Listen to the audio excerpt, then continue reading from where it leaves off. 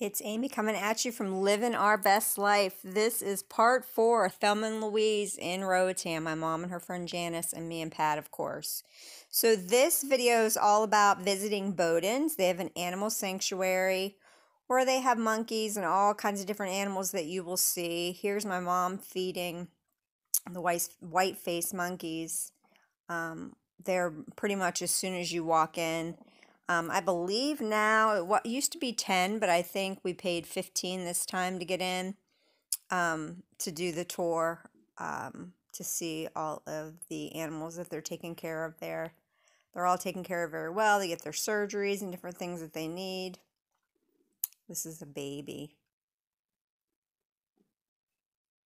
And Mom is in the cage. I don't think Janice went into the monkey cage. She was like, nah, I'm out on that one. But she did a few other ones, as you'll see. So there was a guy. My mom actually got some really good pictures. You can see the guy right there taking pictures of them while they were messing with all the animals. Come on in now. I'll grab you. You try to do that again. She's biting you. Nibbling. You keep an eye on him. Don't you bite me. Don't you bite me. Yes, nibble. Nibble my ass. Now you're shutting me in here. Amy! Look! Oh, Lord. Sorry, man. We'll not do anything. I'm not worried. Your body said something different. So we have a friend, Akram. My mom said, and I agreed with her, that our guide reminded us of Akram. He was really even sweet towards my mom, like Akram is. This is something that we would call like our anteater here, but it's not an anteater. They have a different name for it. This is a spider monkey. They are super mean. I kept telling Mom, don't get close to them. They got them long arms and them long legs.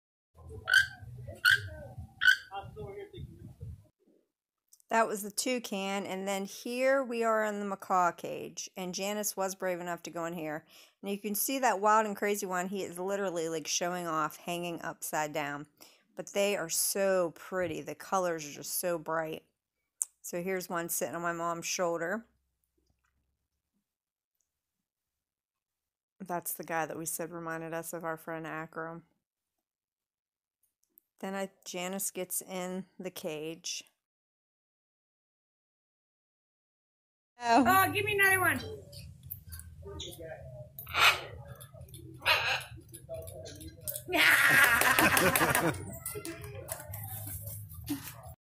That one up there is crazy, dude. See how he's hanging? Yeah, one hand. I got your video. Oh, shit! Damn it!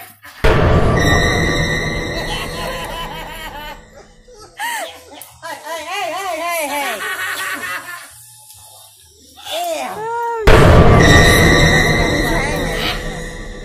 He does yoga. He's doing yoga. Is that what he's doing? Are you doing yoga? No, I'm not doing that. You should have let him stay on your head. Damn it. Hell, he was full and cold. Shit. Yeah, it hurts. I might be bleeding. That's why I make the flight away. That shit hurts. They're heavy. Yeah. It's like he's posing. Take a picture. He is posing. He flips around. Hi, pretty baby. Oh, shit, there's a shitload of them. They're everywhere. You don't want to try this, man? Hell no. Oh, Janice, come on. Oh, go ahead. But you can't even feel him now. Oh, my God. Hi, baby. How are you? Aww. Hey, drop it. That one hanging upside down. Yeah, that one's called flip. Huh? So pretty. Next stop was my favorite spot, the sloths. And you think they'd be really soft, but their hair is really coarse. So this sloth actually was a girl, and she had a baby in her belly. So my mom kept thinking that she was farting, but it was the baby moving in her belly. And Janice thought the same thing.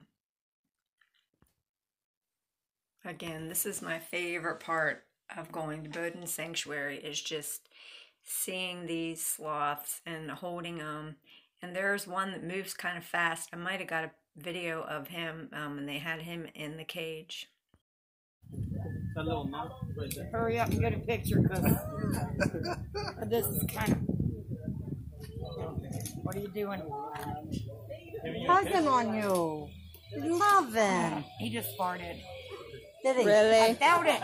Oh, you did. No, I didn't. Oh, no, I think that's the baby moving because she's pregnant. There's a baby in there? She has a baby in there? She's kind of scratching my neck. If I'm not mistaken, she's 11. The baby's 11 months. She's 11 months pregnant. How many months? 11 and a half. That's how much it takes to have a baby. It takes a while. Oh, look how cute.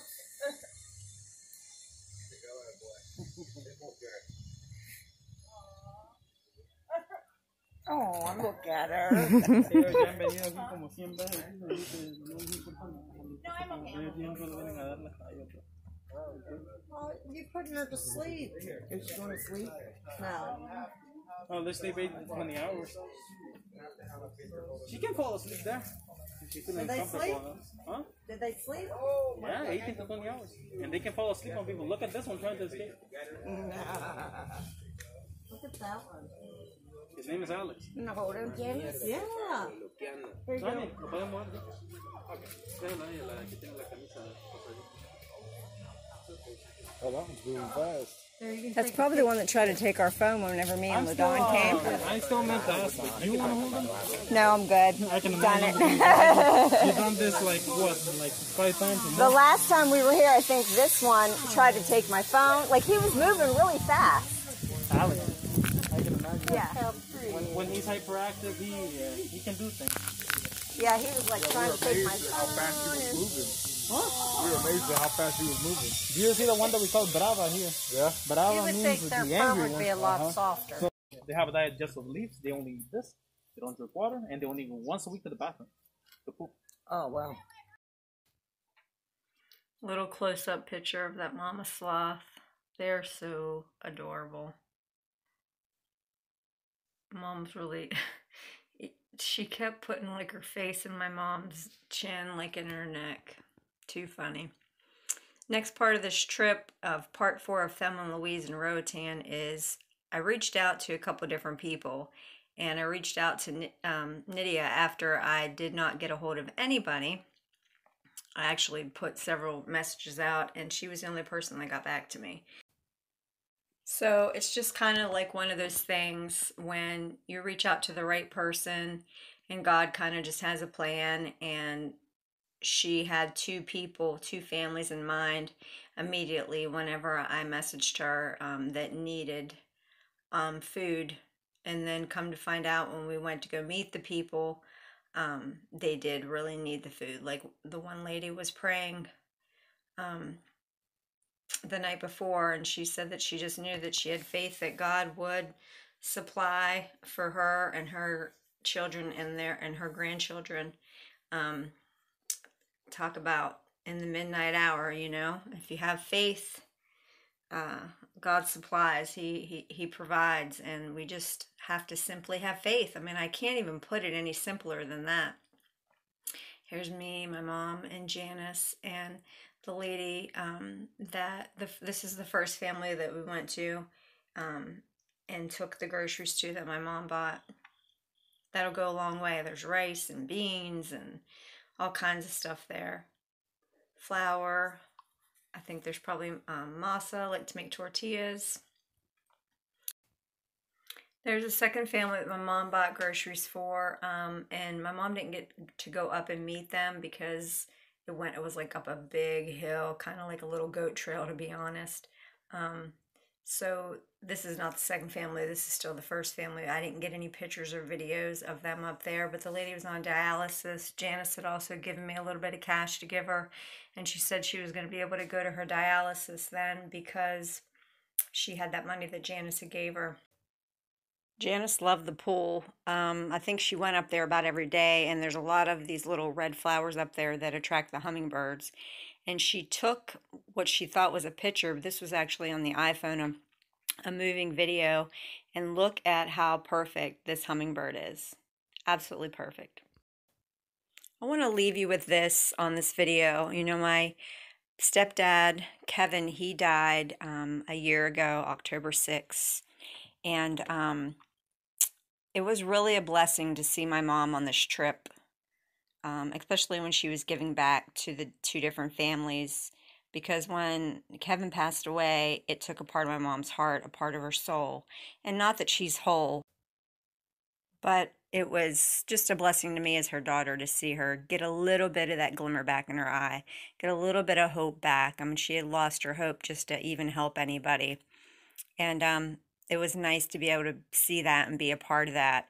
And that's why it's just so important. You know, we're not guaranteed tomorrow, to go out and live your best life, whether you're traveling, whether you're with family, friends, strangers, whether you're just going to the grocery store and doing little chores that you need to do to get done. Go out and live your best life. Regain who you are, who God intended you to be.